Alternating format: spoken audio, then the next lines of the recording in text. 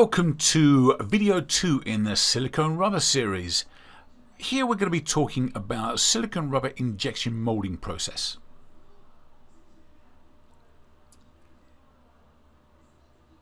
So let's have a look at the process itself. What is liquid silicone rubber, or SLR, commonly referred to? So the SLR injection molding machine appears to look just like the thermoplastic injection molding machines. Both types of press use the same basic machine parts, as in clamp unit and injection unit. Unlike the high pressures used in molding thermoplastic parts, liquid silicone injection pressure is in the range of around 800 psi. The purpose of the clamp is to contain the expansion force of the silicone material by keeping the mold closed as the silicone cures. You can see some typical silicone parts molded here on the right. So the injection unit for liquid silicone runs cool with a water-cooled barrel and nozzle to prevent the liquid silicone from curing. Thermoplastic injection units run the opposite way. They need the barrel and the nozzle to be heated to around 300 degrees Fahrenheit or more to keep the material moving. Liquid injection molding units also run at lower pressures, say under 1000 psi, as I mentioned previously, while the thermoplastic counterparts run at tens of thousands of psi. Liquid silicone is typically provided in 5-gallon pails or 55-gallon drums. There is a Part A and a Part B. Colorants come in the form of dispersions, are normally 1 to 3% by weight of mixed silicone. The silicone dosing unit pumps 1 Part A silicone and 1 Part B silicone via separate hoses to a static mixer. In addition, color is pumped to the static mixer via another hose. The mixed components are then fed into the throat of the injection molding barrel by way of a shut-off valve. You can see a very simple schematic or a layout diagram here, where we can clearly see the two parts, as in Part A, Part B of the silicone, and the colorant being fed into the mixer unit separately. Once the silicone material is inside the barrel, a shot of the cool mixed silicone advances to the mold as the nozzle seals firmly against the mold.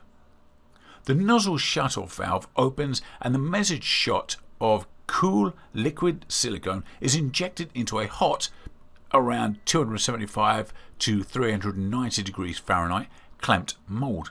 Then the nozzle shutoff valve opens and the barrel retracts from the mold, while the screw begins to build another measured shot of cooled liquid silicone. Again, we've got a simple schematic here with some explanations as numbers. We can see 1 through to 5 and the descriptions corresponding. A common question that we get asked is, can the same mold machine be used for silicone and thermoplastics? Now, the SLR injection molding requires specialty machinery and processing considerations compared to conventional thermoplastic molding. Notably, whereas thermoplastics must be heated in the injection barrel to their melting point and then cooled in the mold back to a solid state, the reverse occurs with SLR. It starts out as a fluid and is then heated within the mold to initiate curing. Having said that, the basic principles are the same, and in some cases both thermoplastic and silicone can be molded in the same machine. We often see this in overmolding process. On the right here we've got that typical overmolding or two-part process injection. And we're all familiar with the standard toothbrush, which has the two parts molded in one.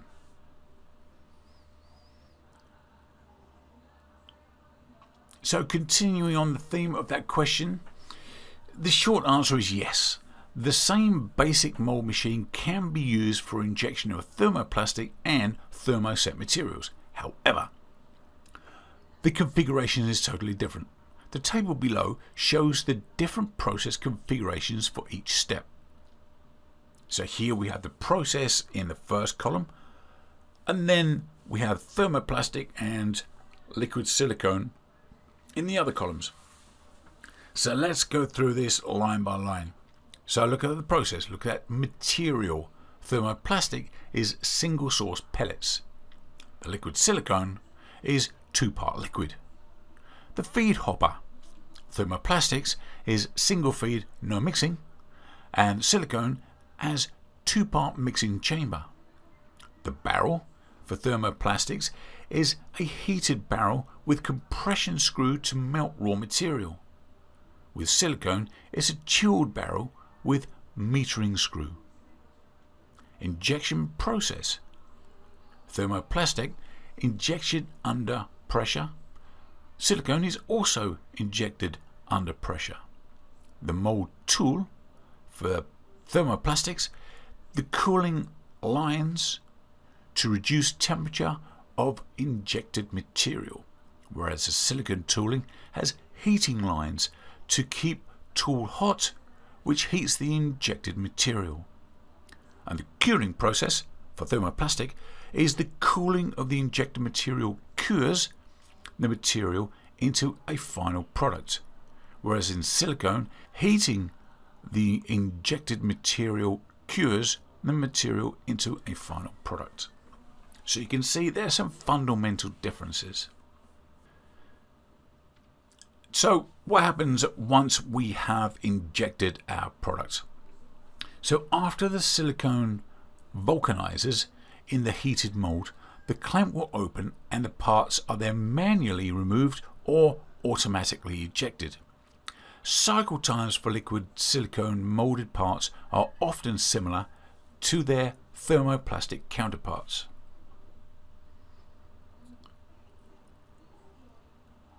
As the production molding run comes to a close, the liquid silicone injection molding process must be readied for a new material for different part designs. It is not acceptable to purge out the system with the new silicone, which will result in the parts having the last production run's silicone in them. If that's a different colour, you're in trouble. Therefore, everything must be cleaned out, which can easily take a day to clean, depending on which injection mold press is used. Let's have a look at some of the advantages of liquid silicone rubber tooling. Some of the benefits over plastic injection molding tools are superior ability to accommodate deviations in wall sections, and it has almost no sink characteristics. The ability to create undercuts where the parts can easily be removed from the tooling. Injection from the tool does not require ejector pins. The parts are easily removed by operator or grippers pulling the mold off the tool. Silicone parts require small gates compared to injection molded parts.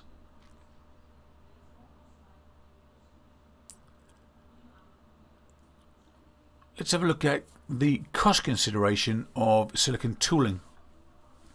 Tooling for injection molding of silicone rubber components generally costs less than tooling for thermoplastic injection molding.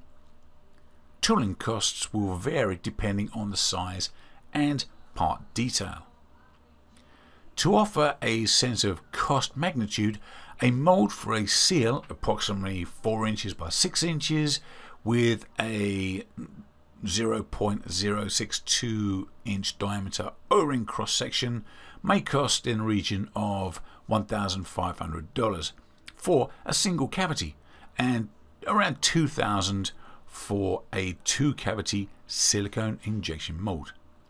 A mold for a complex gasket with undercuts and complex geometry may cost as much as $6,000 to $7,500 for a single cavity mold. The thermoplastic injection mold costs could cost around $12,000 for the same size product. In the next video, we're going to be looking at compression molding processes for silicone rubber. Compression molding has been used to mold rubber parts since the beginning of the rubber manufacturing industry. It is one of the oldest methods still used to mold rubber parts.